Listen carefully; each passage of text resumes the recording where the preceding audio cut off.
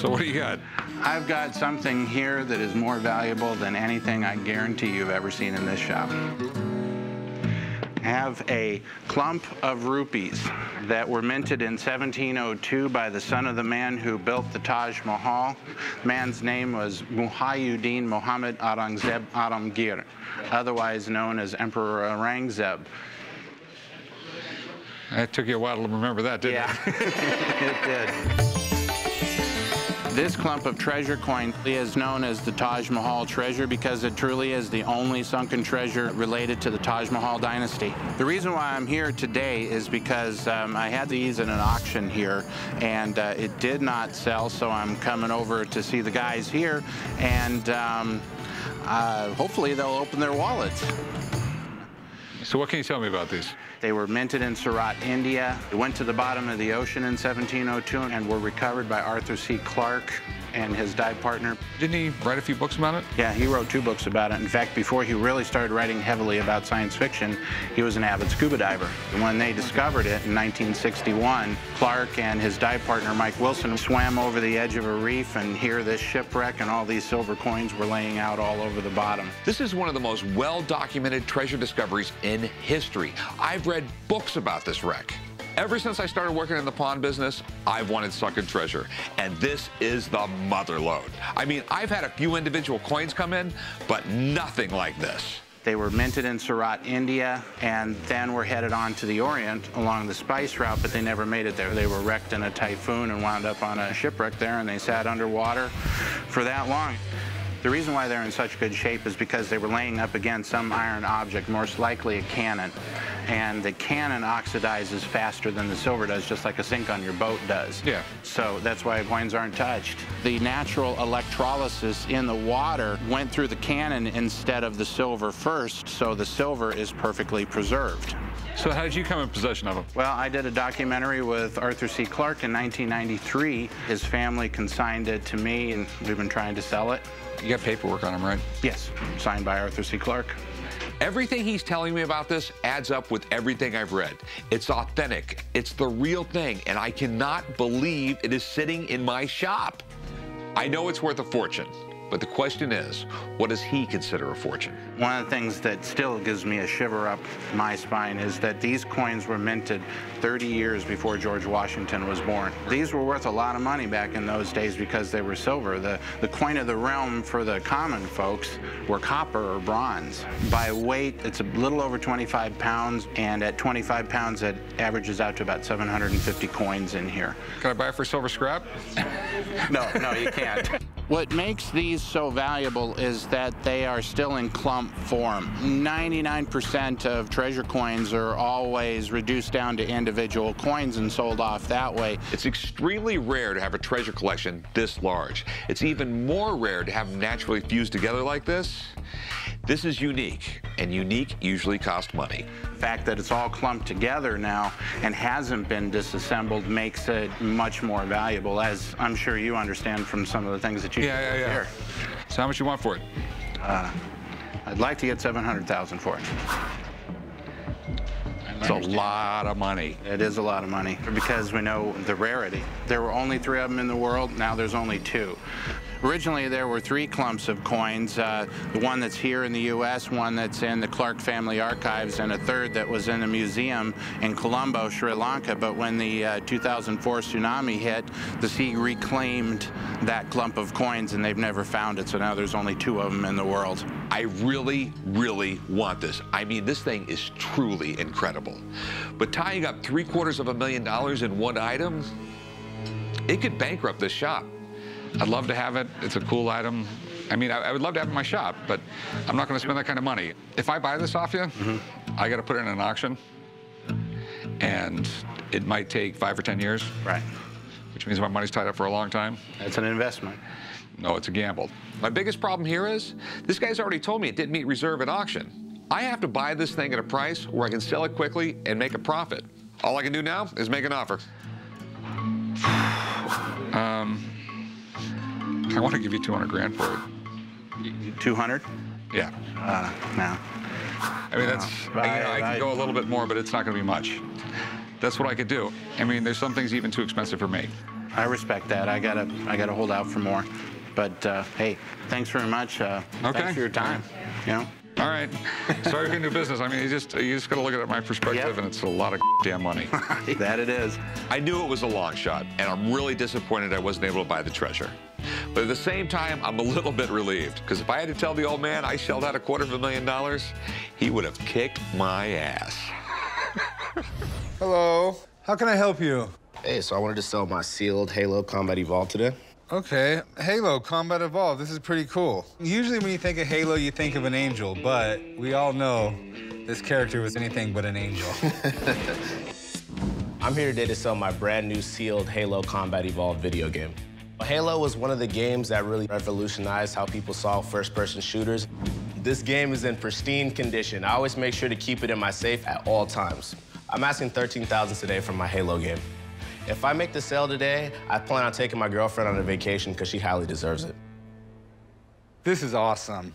So Halo Combat Evolved would have been the game released with the Xbox when the Xbox came out in 2001. And the game that really brought first-person shooters into the mainstream and, you know, really what they are today. Exactly. This game was so good, people were willing to go out and buy the Xbox, which was an unproven gaming system at the time, just to play this game. And it became the #1 gaming system in American households at one point. And really, it was all due to the first Halo Combat Evolved making the way for Xbox to be successful. It was just really special. I actually remember playing this game. I remember going on a quest on this mission for the Halo. You didn't know what it was, and you're just basically trying to fight off this alien civilization with all kinds of crazy stuff. So did you play Halo? Yeah, I grew up. That was one of the first Xbox games I actually got as a kid, as to why I have this sealed version now. This is a game that I actually traded half of my collection for. I always wanted to have a sealed Halo in my collection, so I just had to have it. Okay, yeah, you know, video collecting is going crazy right now, and obviously when we were young, we played these video games because they were fun and they took up our time. Never did we think if we kept it sealed, we could maybe buy a car in the future with this video game. So this is actually a really, really cool game. What are you looking to do with it? I'm looking to sell it. And how much are you looking to get? $13,000. Okay, that's a pretty hefty price, but I have no idea on the value. And especially when you get into sealed stuff like this, the value shoots up tremendously depending on the condition of the seal and the packaging underneath it. Okay, makes sense. So I really need to have someone come take a look at it before I can make you an offer. Cool, I'd love that. Okay, give me a few minutes and I will get my buddy Dennis down here. All right, sounds good. I have no concerns with the expert coming in today to check out my game because I know it's in excellent, pristine condition, and he'll see so too. Hey, Dennis. What's up, chum? How you doing? How's it going? What happened to long hair don't care? I'm 15 again. I think I can take you a little more serious actually now. But I called you down about Halo Combat Evolved, which I imagine is a game that you need no introduction to. I don't think anyone needs an introduction to Halo. Halo really modernized the first-person shooter, and it was Xbox's flagship series. You know, they launched around 20 games when they came out, but it was all about Halo. I called you down because it's sealed, and I just wanted to know the overall condition of it and what kind of value it could have in the condition that it's in. Sealed Halo is like the Holy Grail. So, yeah, I'd love to take a look at it. Yes, please do.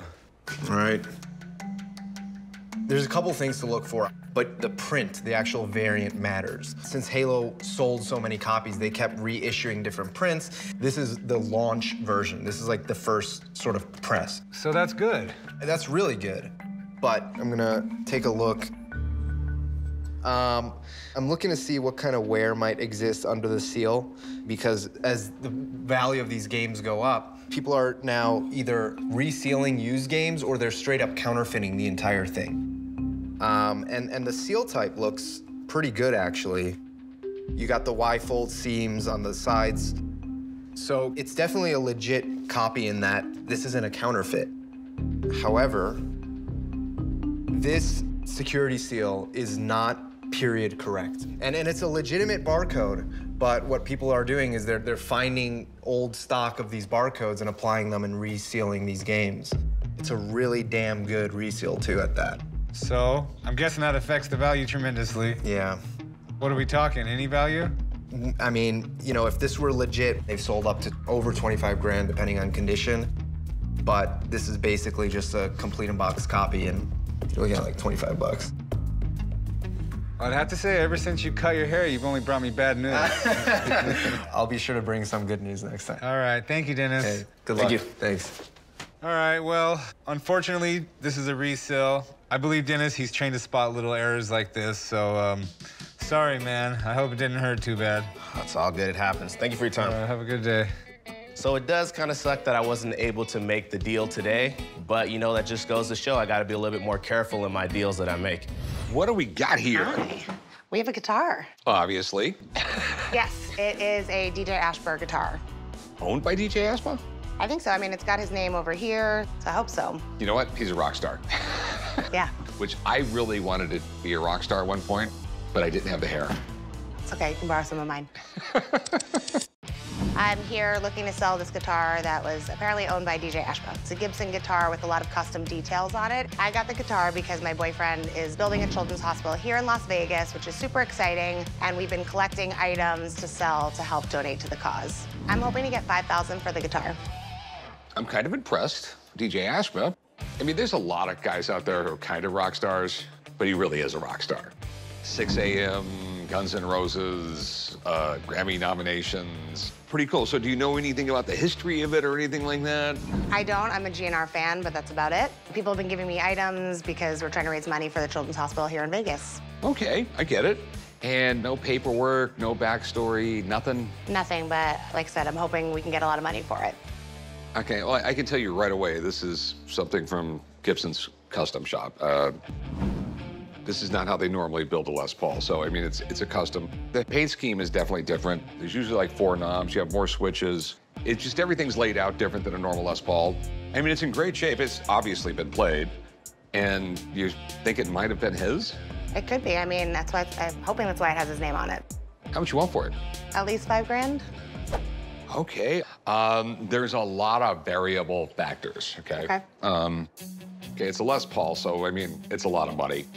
You know, this isn't one you buy off the shelf. I mean, was this a limited edition model they put out? Was this actually for DJ Ashba? If this is really his, it could be worth something, okay? Okay, great. And I know a guy who will know all those. Amazing. Give me 5 minutes, I'll go give him a call. All right, sounds great. Thank you. There man. he is. How are Hey, ya? brother, how's it going? Been great. How have you been? Hi, Hi. how are you? Hi, nice to meet I'm you. DJ. Nice Gabby. to meet you. So if anybody's gonna know about the guitar, it's this guy. What do you, So, yeah. what do you guys have? I am so excited to see which guitar it could be, and I'm praying to God it's the one I'm hoping, because I lost one years ago that meant the world to me. Hopefully it's it. Do you recognize this? Was this like a limited edition or? I could recognize this guitar a mile away. This right here is the Holy Grail. It's amazing. There's only one of these made in the world. It's crazy, Rick. This thing went missing years ago, and I always wondered what happened to it. This was the prototype, and then once we locked in on this design, Gibson only made 100 of them. I actually played it on some of the records on 6 a.m. and a lot with Guns N' Roses. This is really cool. So you played this one on stage and everything else like that? Yeah, I abused it. There's even still probably beer stains and stuff on it. The weird thing when I joined Guns N' Roses is playing a Les Paul. Obviously, it's the right guitar for the sound of the band. But I could never get used to the 2 volume knobs, so I had them take one off. So there's only 1 volume, 2 tones, and I put a kill switch in here and moved the 3-way down here because it just felt more comfortable to me. Okay. So That's awesome. This is the real deal. And it's funny because they put my name on it, but it's upside down. They printed it upside down, which is kind of funny.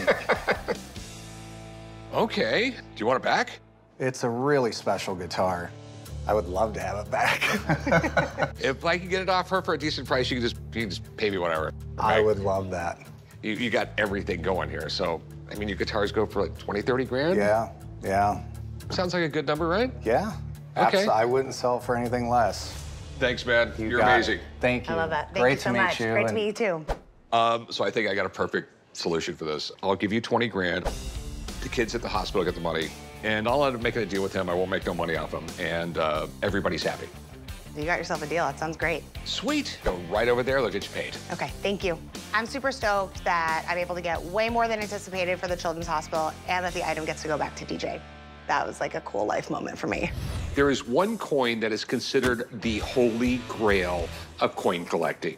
The 1933 Double Eagle $20 gold piece. And it was auctioned off in 2021 for almost $19 million. The Double Eagle has just become available on the market. I'm about to see the most expensive coin in the world. Kind of nervous. Ian. Hi, very nice to meet you. So that's it, huh? This is it. Would you like to see it? I would love to see it. Okay. Oh. Surprised the little light didn't shine out when you opened the bag. It did, it did. Wow. It's just incredible. It's the holy grail. The most valuable coin in the world.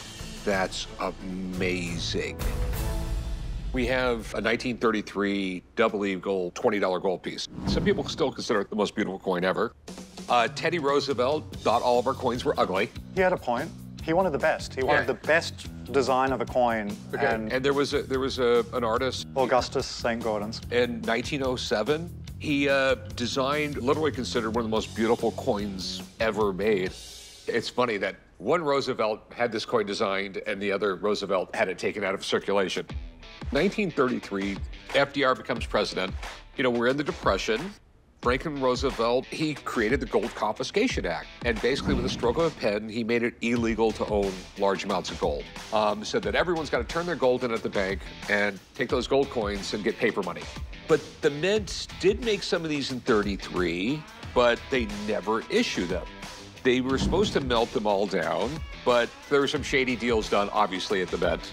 A few of them got out in circulation, and originally, if you possessed one of these things, you were going to go to jail because the government said they were all stolen. Yes, the government has taken possession of every coin that's ever come out. This is the only one that they've legalized to be owned.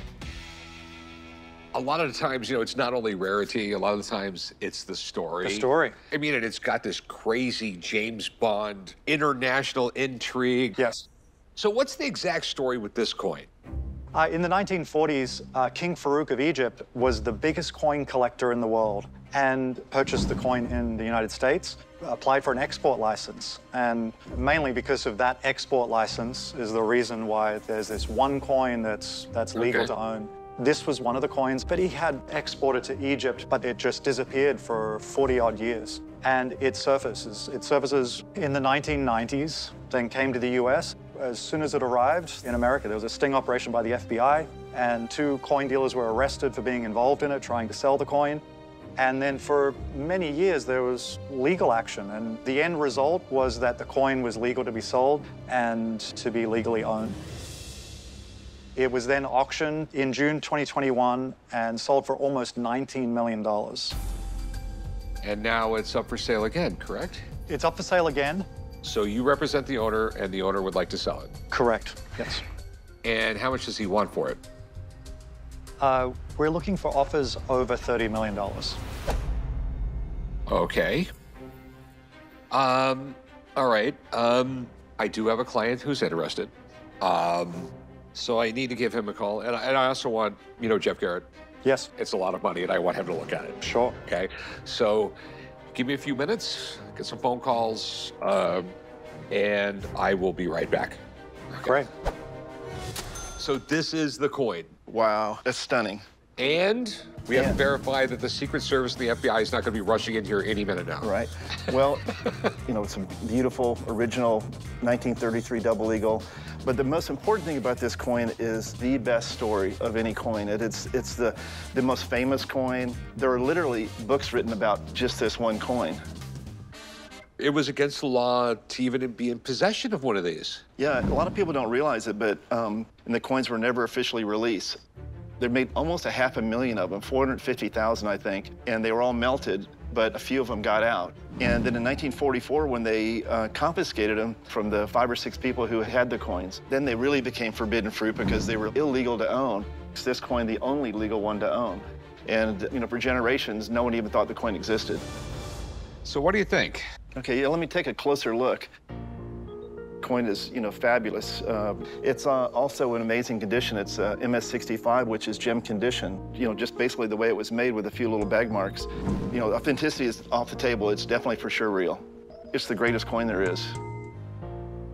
Okay. And he's asking $30 million, which the price is what someone is willing to pay. Well, one of the biggest things that's changed in the last 10 years is how many billionaires and multi-billionaires have started collecting coins. At least one of the collectors, his goal is to have a complete set of U.S. coins. And for anybody who wants a complete set of U.S. coins, they have to have that coin. The thing about this coin, when you have the only one, you can name your price and no one's going to undersell you, because there's nobody else got one. You got a point there. That's right. Its uniqueness makes it very special. All right. Thanks, Jeff. It was a privilege. Love to seeing it. Good luck, Ian. Oh, Well, Jeff said he knew billionaire coin collectors, and I do. Maybe they're the same people, but I just got the one. And he's willing to do $25 million. That includes my small commission, and that's what he's offering. Look, the coin market has increased so much. There's so many new collectors. It is the ultimate trophy, and look, it's a nice offer. I will say, like, anytime there's an 8-figure offer on a coin, it's a nice offer. But unfortunately, I can't get it done at that. It needs to be over $30 million. All right, thank you so much for you letting me take a look at it. Pretty impressive. Okay, yeah. Glad you enjoyed it. Thanks, man. Thank you. All right, there you go. Put it away. See, not my hands. You have it. Thank you. And Thank you. all the luck in the world with it. Great, thanks. Okay. Thanks for looking at it. Have a good one. Cheers. Look, it's a unique item, and I am flexible to a degree, but I do believe that it needs to be over $30 million. What do we got here? I have a Stradivarius violin, dated 1763. A Stradivarius? Stradivarius violin. That's what I thought you said. I bought a new house a couple months ago, and there's an old cedar chest, and I was going through it. There was a violin at the bottom of it. I pulled it out and took a look at it, and my heart just started beating. I thought I found a real Stradivarius fiddle and gonna make millions of dollars off of it. So where'd you get this at? Actually, in the house that I bought, is way at the back of the barn. An old cedar chest had a bunch of old quilts on top of it. You know nothing about it? There was no paperwork in the box or anything? No. Actually, his name was Stradivari. It wasn't Stradivarius. Stradivarius, oh, okay. He Latinized his name. It was really common back then, like Christopher Columbus. Yeah. His real name was Christopher Colombo. Ah. But after he became important, he made it Latin sounding, so the us on the end of it. Learn something new every day, don't you? Antonio Stradivari was an instrument maker back in the early 1700s. His instruments were considered the best ever made. Many people would argue that even today, the sound quality and the precision cannot be matched. That's why they go for millions of dollars. You're either the luckiest man alive or I don't know what you are. Well, if it was a real Stradivarius, it would be worth millions. Yeah, you got a better chance of hitting the lottery, though, my friend. Antonio Stradivari made over 1,000 violins in his lifetime. So is it possible one ended up in this guy's attic? Anything is possible, but it's extremely unlikely. It is old. I don't think it's a Stradivarius. Every Stradivarius has been accounted for. The date's completely wrong. Stradivarius died long before 1763. Yeah, but his kids carried on. They made some more. I'm 99% sure that this is a copy, but some copies were so well made, they're still worth a lot of money. Not millions, but thousands. So what'd you want to do with it? I'd like to sell it. And how much did you want for it? Well, if it's a real one, if I can get a million for it. I do have a buddy. I can call him in. He can take a look at it. There could be something here. All right. And when he confirms it's a Stradivarius, I want my $1 million. Well, if it's a real Stradivarius, I'd give you $1 million in a minute. Let me get him in here. He can take a look at it, and maybe we can figure it out. I don't know much about Stradivarius violins or any violins, period, but I'm not leaving here till they call in an expert, because I have a gut feeling that this is one. I'm a violin maker, and I've been doing it for over 20 years. If you find a real Stradivari in an attic, it's a miracle. Antonio Stradivari gave us the modern violin, essentially. He improved upon the sound. He gave the instrument more power. He wanted a violin that could project over a Baroque-sized orchestra. One of the first things I like to look at is the style of the violin making. The back is curly maple of a medium curl. The top is medium wide grain spruce. So the wood is what Stradivari would have used. But it's also what any violin maker would use. Okay. So that doesn't prove anything, pro or con. So there's a chance. Maybe. What I'm going to do next is get a little feel of the style of the instrument inside. See if I can see any interior construction. Well, this is really interesting. I think I might have found something. I see that it does have a bass bar that's a separate piece of wood from the top. So that's good. Man, you're killing me. The blocks are spruce, which would not be typical of Stradivari. Willow would be more likely. My conclusion is that this violin is a copy of a Stradivari, and it was made around 1920 in either Germany or Czechoslovakia. Meaning? It's not $1 million violin. You went from $1 million to nothing. To nothing. Sometimes these violins can make good student instruments. They can sell in the price range of $1,500 to $2,500. In this condition, not anywhere near that. So what's the value in the condition it's in? No more than 500. Thanks, man. I appreciate it. Okay. Thanks for all your help. They made thousands of copies of Stradivari violins. Just because something has a label doesn't mean it's real. So how much are you gonna give me for it? Nothing. Nothing? For me to buy it off you, fix it up, and try and resell it, it's just not gonna happen. It's a losing proposition all the way down the line. Thanks for bringing it in, though, man. Thank you. Thank you. Well, I'm disappointed. I could have sworn this thing was going to be a real Stradivari violin. That's what I was hoping for, and it turned out it didn't, but it is what it is. What do we got here? 1886 Winchester rifle. Looks like a Daisy Red Ryder, don't it? Yeah, but it can do a lot more damage.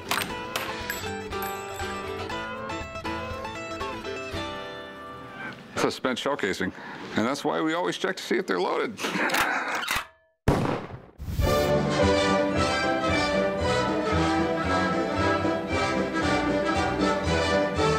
I'm coming into the pawn shop today to try to sell my 1886 Winchester rifle.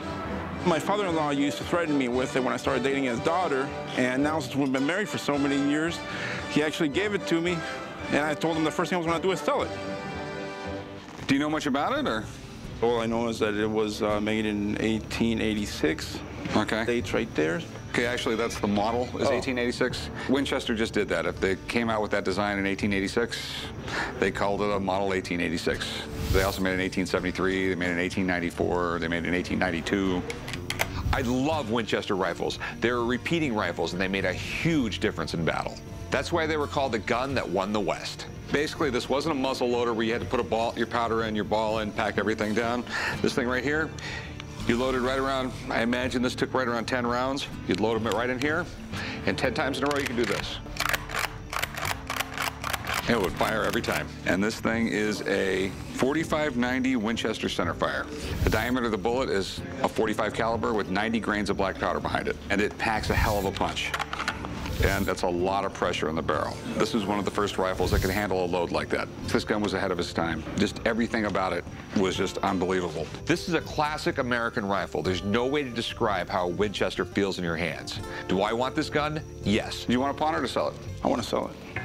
I mean, it's a nice gun. I mean, in perfect shape, it's worth 10 grand. But this is not in perfect shape. There are a few problems with it. Someone marred up this right here. You see all the hammer marks right there? Yeah. Where the magazine attaches to the barrel, it's dovetailed. Oh, okay. Okay. And at one time, it slid out, and someone tried to beat it back in with a hammer. I mean, it takes away from the value, but not completely. How much do you think it's worth? To be honest with you, I think I can probably get $2,500. If I'm real lucky, $3 grand. I would give you $1,500 for it. Okay.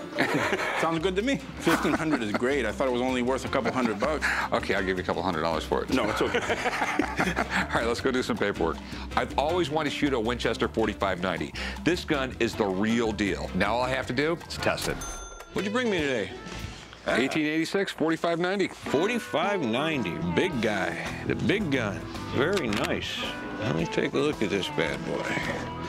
Hi, I'm Tony, and I'm the armorer here at the gun store, and I'm the old gun guy. Anything comes in here that's old and unusual, they drag me out of the back room, and we talk about it. Hi, 1886, it was John Browning's first high-pressure design.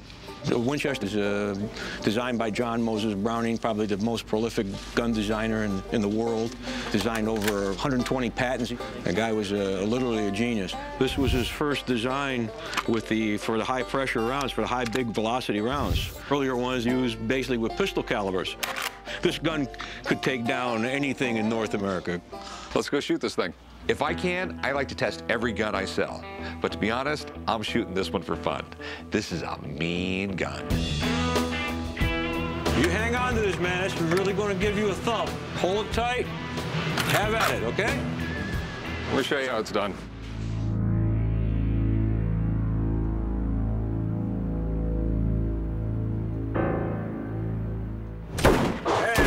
Yeah, nice one. See, your dad knows how to shoot a gun. Let's see how you did. Let's bring it back. Hey, all right. Nice. Good done. See, that's how you do it, boys. Hey, how's it going? How you doing, sir? Good. What do we got here? I got something with George Washington face on it. And all I can really tell you from George Washington, the man had wooden teeth. It's definitely something. It's the wrong color for a quarter. I have a George Washington coin. I'm here to get information on it and see if I can possibly sell it. My grandfather used to go to a lot of estate sales. This is one of the things that came from it. I'm not really sure if it's worth anything or not. I would like to get $5,000 for my George Washington coin. This is cool.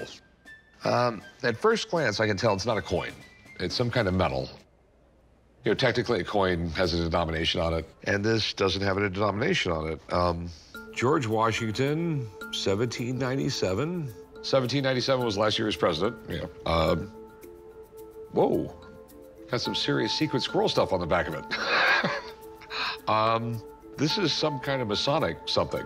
So you know much about the Masons? Yeah, I just know they have a secret handshake. It was a secret fraternal organization that had all these rites and rituals and all this weird stuff. Benjamin Franklin was a Freemason, George Washington was, just about all the founding fathers. And the Great Seal of the United States has Freemason stuff on it. If you never knew that. Here's $1. So you see the eye right there? Okay.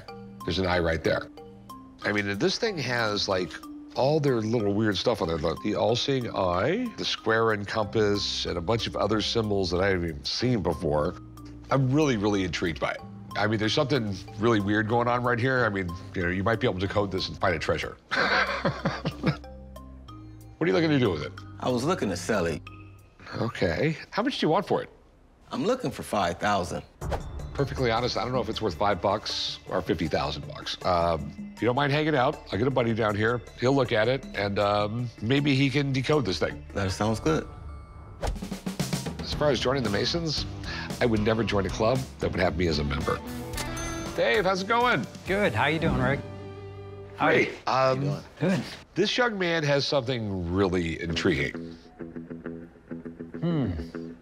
If it's real, it's a fantastic item. You know, when we first set it down, I just thought it was some kind of metal or something. When you look at the back, there's all these Masonic symbols all over the back. Am I going to get killed for having this coin? Yeah, you might. That's an exceedingly rare item. That is a George Washington Masonic medal. It is literally the first Masonic medal, what they call Masonic pennies. And this is a phenomenon that grew tremendously over the years, over the centuries. And literally, there are more than 10,000 different types of Masonic pennies. This is like the one that started everything. There aren't more than about 20 of these known.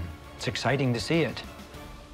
I mean, where did they come from? They were struck in 1797. by a silversmith and an engraver named Peter Getz. And he belonged to the Pennsylvania Lodge of the Masons, and he knew George Washington. They're right from the absolute crucible of early American politics and religion and society, and that's why collectors just absolutely love these things. If you don't mind, I want to take a closer look here.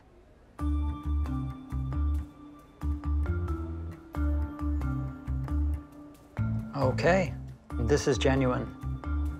It's marvelous. Cool, so I got 5,000 reasons to be happy? This thing is worth a lot more than that. That's now you're talking my language. Yes, the universal language. So what do you think it's worth? Well, these things have become a lot more popular over the last decade. Collectors really love anything Washington, and these are so rare. This piece right now, I think certainly is gonna be worth about $40,000. Maybe a touch more. Hey, now we talking. Yes, it's a big number. Well, thanks, man. I'll let you know if I get it. Okay, congratulations. Appreciate you. Thank you. All right, so, you still want 5 grand? No. I'll give you 20 grand for it. It's kind of a lowball number from what the... It's like this. I mean, I'm gonna have to put it in an auction. I'm not gonna get paid till next year. My money's tied up for a year. Would I take like 21? Nah. I'd go like 23. Nah, I'd probably take my show on the road, because they say good things come to those who wait. Okay. If you change your mind, come back and see me. You never know. No worries. Have a good one. No problem. I might not have a Masonic medal, but I do have some mason jars. Classic car, I think you'd be interested in. You want to bring it around back so you can look at it? All right. I'll meet you back there. All right, we'll see you then. Come on, Pops. All right. I need another car. If it's one thing we love here at the shop, it's classic cars. The only problem is the old man always wants to take them home. You gotta be kidding me. Nice. Oh, man, this thing looks amazing. It's a 1949 Hudson Commodore 8. Hey, Pops. What? You know what the amazing thing is about this car? What? You're still older than this car. Okay, son. I came to the pawn shop today to sell my 1949 Hudson Commodore. I bought the car 3 years ago. Ideally, it would be nice to get $35,000 because I've moved and I'd like the money, so. That's really, really cool. The Commodore was their big luxury car. Yes. What they really advertised was how big this car was inside. It was bigger than anything Chrysler made, Chevy made. Literally, you could, like, camp in this thing. Hudson was a big manufacturer, son. They were super big in the NASCAR industry. Their Hornet was faster than hell. They had a lot of innovative ideas. Yeah, they had one of the very first automatic transmissions. Yes. I fell in love with this body style. I just love the low profile in the windows. And yeah, I've always loved cars like this, too. Yes, you know, fat and low. After World War II, the U.S. went consumer crazy. Everyone wanted a big new car, and the Hudson Commodore was about the biggest thing out there. I mean, this thing is a beast. That's a two-body trunk, son. Yeah. I mean, it looks really straight. I mean, right in here is usually where you find rust. This is where it, like, just collects. Mm-hmm. Yeah, I think it's in really good shape. Still got the original hubcaps, that's rare. Yes. This thing is all original, except for a few components in the engine area. Okay. Really.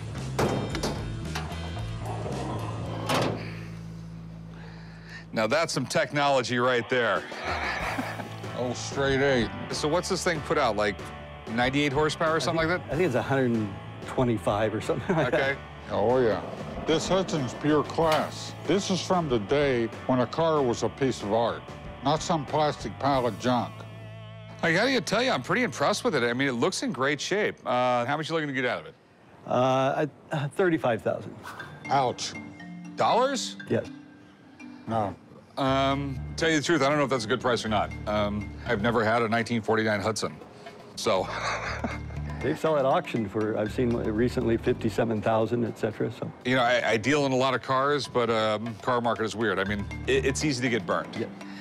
Do you mind if I have someone come down here and take a look at it? That would be absolutely fine. Okay, I'll be right back. Okay, thank you. I love everything about this car, but there might be just that one little thing I don't know about, and I'm on the hook for a ton of money. These were really ahead of their time back in '49. Very well manufactured cars. They came out of the box, they could break 90 miles an hour. I know it doesn't sound like a big difference, but the fact that this big boat could bust 90 miles an hour, that was a big deal back then.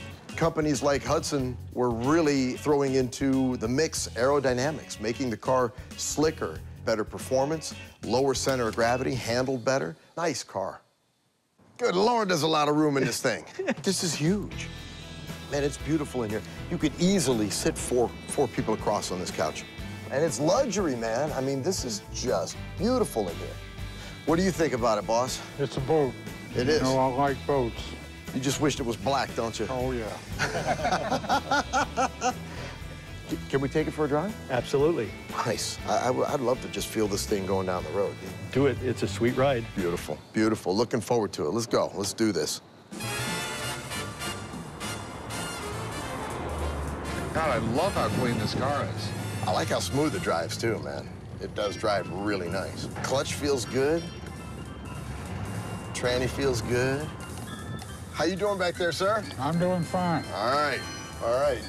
You don't mind being chauffeured around in this, huh? Yeah, well, I got to get you a hat. I love it. This is the same car as driving Miss Daisy, right? Really? Yeah. I think so, yeah. Yeah, it was. That's great. We're driving Mr. Daisy. Where to, Mr. Daisy? Home, James. Yes, sir. I think the car is very sellable. There is definitely a cult following for this car, and this one is really in nice shape, so I don't think he would have any problems flipping this if he can get it. So what do you think it's worth? I think in her present condition, which I would say is really, really nice, she has a few little minor cosmetic issues. I don't think they're a big deal. I would safely put this car at a solid 25 grand. But my opinion, I was thinking around 35,000. So we're not that far apart. That's where I'm at, brother. All right, well, thanks, man. Absolutely, man. Now that we've heard what Danny has to say, I'm ready to make an offer on this thing. Hudsons don't come around a lot, especially in this great condition. Now, how much do you want for this thing? Well, I guess I'm thinking 25.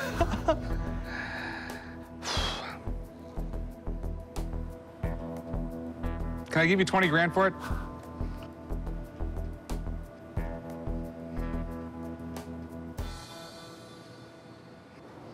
You got a deal. All right, 20 grand. Should have said 18, Rick. You got to be kidding me. I bought the car for $10,500. We settled on $20,000, and I'm absolutely happy with that. Hey, what do we got here? Beer barrel and an alcohol meter. So this is like the original breathalyzer?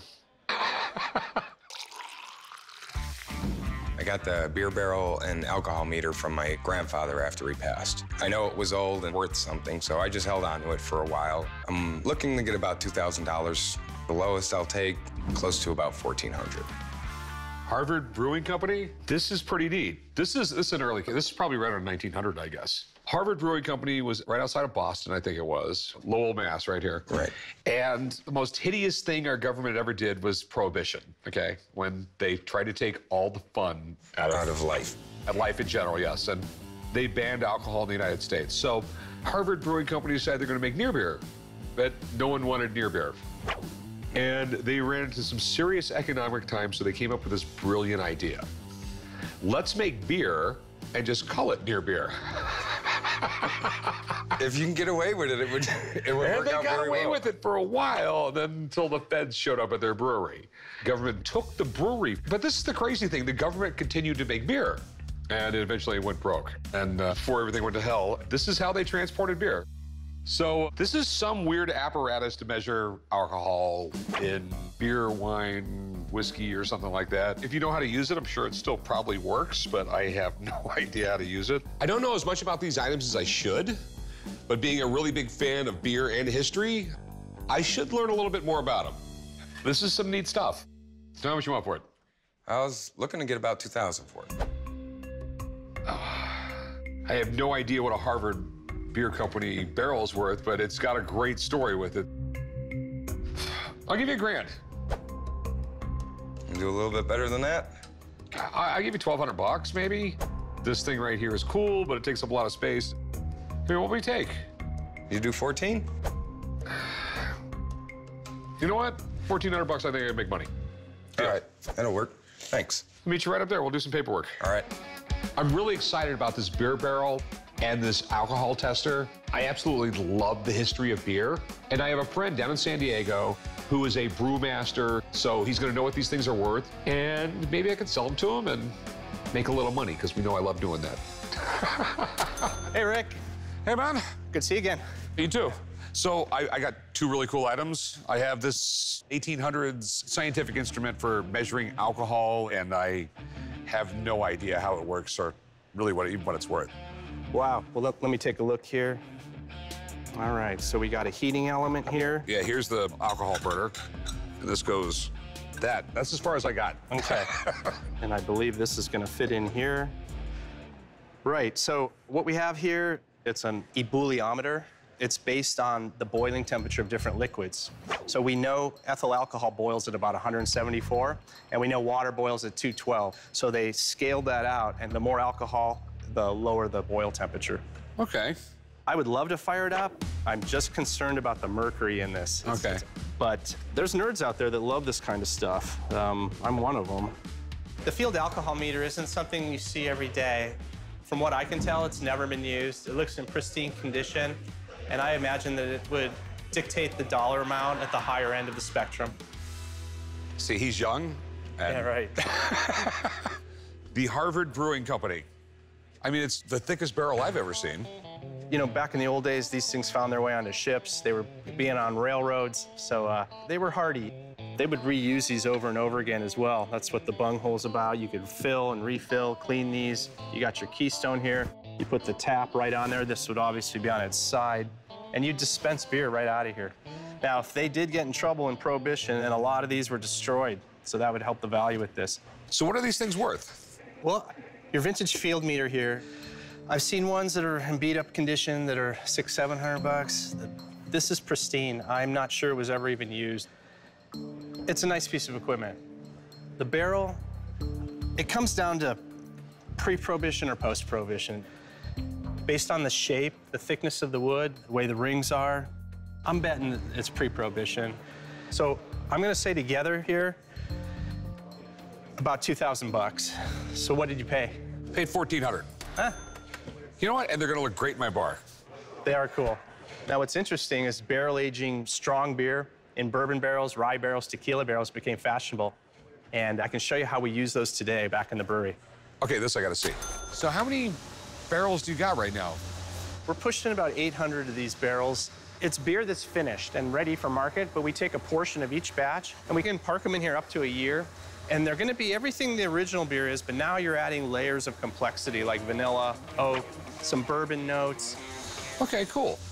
I love beer, but you can leave. No, it's also got a great history. It's what people sustained on because, you know, if you were in London back in, say, the 1600s, you would be insane to drink the water there.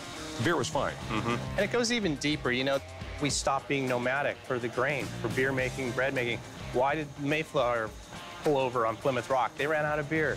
So I would have paid a lot more attention in school if I'd known that beer touches lots of different elements of civilization. Okay. So I got a great idea. I don't know if you're up for this, but how would you like to brew a batch of beer? Oh, I'd love to. I think I can make that happen. Maybe Rick's Wicked Ale? You call it what you want. I'm gonna go talk to my brewers. Okay. Most people don't realize what beer has done for society.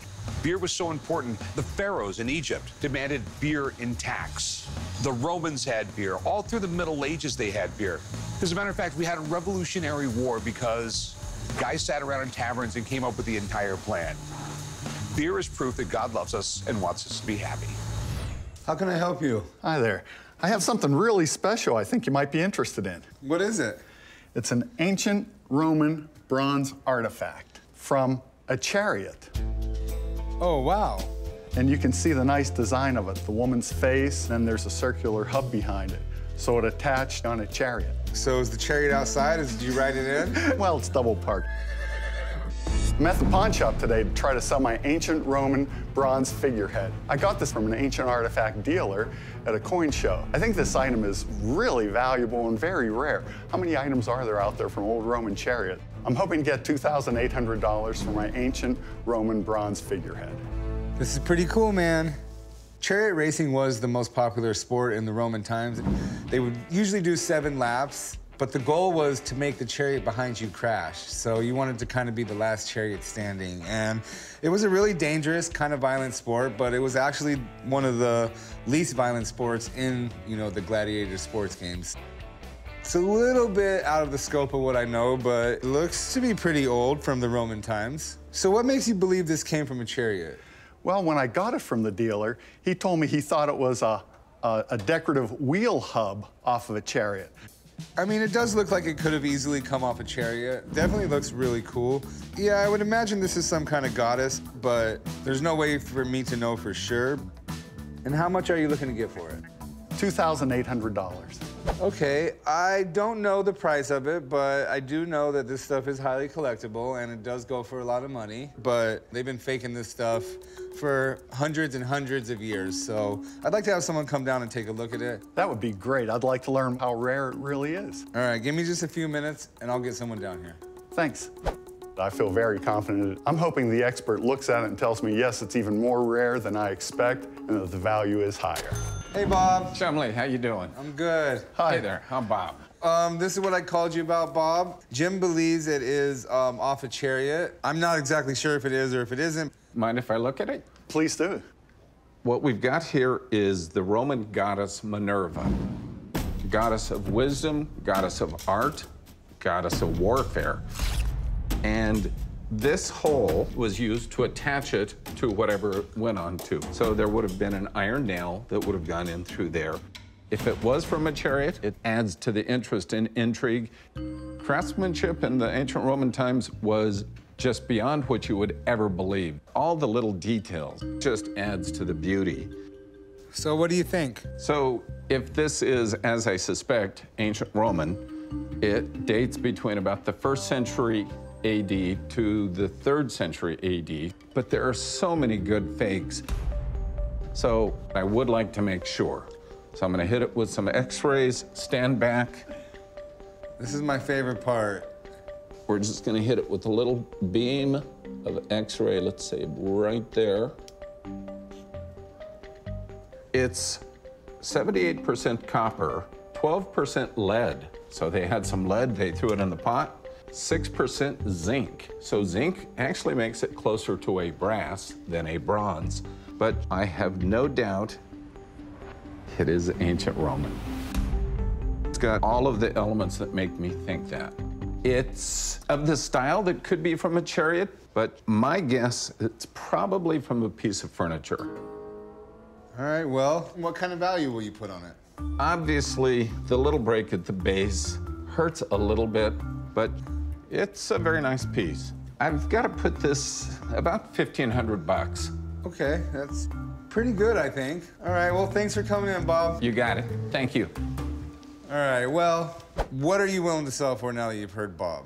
Well, it is a lot lower than I expected. I guess I would go for $1,300. Would you do 900? No, that's too low. How about 1,200? So 1,200 is going to be still just a little too high for me. I would be a buyer at $1,000 if you want to sell it. Can you go a little bit more? $1,050, and we're done, yes? I'll tell you what, I'll go $1,025, but that's the absolute highest I can go. It's a deal, thanks. All right, meet me at the desk over here, and we'll write it up and get you paid. Well, I'm happy with the $1,025 I made, so now I'm gonna hop in my chariot and head home.